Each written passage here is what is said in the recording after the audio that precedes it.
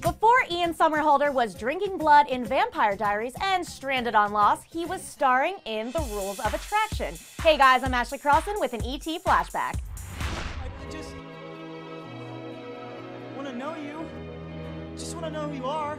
The now cult classic dark comedy starred James Van Der Beek as drug dealer Sean and Ian Somerhalder as bisexual college student Paul, a role he found challenging. It was hard because the one thing you know is your sexuality. You wake up in the morning, you go to bed, you know. And if you're straight and you're making conscious decisions on film to look at guys, it's a very twisting sort of thing. And it's hard.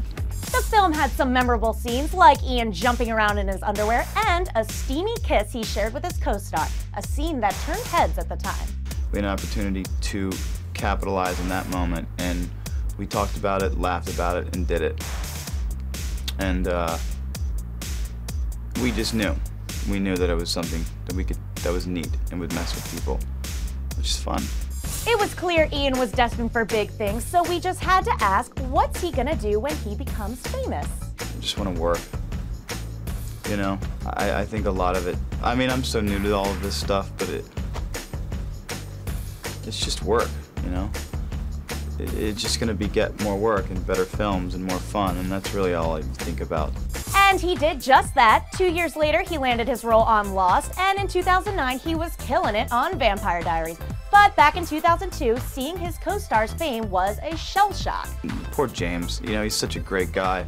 But when we'd go anywhere, he's got people around him, you know, he has bodyguards. That's not the way I want it, you know what I mean? That's not cool.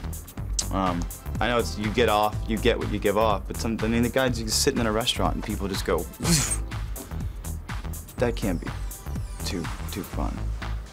So attention, it's not a big thing, it's just about the work.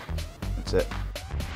Well, too bad, Ian. You're gorgeous and you're famous. Tweet me your favorite Ian moments. I'm at Ash Crossan, and make sure to use that hashtag ETNow.